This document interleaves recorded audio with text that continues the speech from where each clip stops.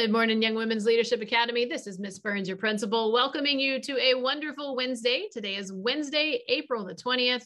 Everybody, it's a B day. So after advisory, please be sure you go to your 5th, 6th, 7th, and 8th period classes. All right, everybody, no reminders today because I think you've already memorized all the reminders that I've given you. So I'm not going to give you reminders today, but students, be sure you are making good decisions. Be sure you are being kind to others. And everybody, have a great day, and I will see you in the hallways.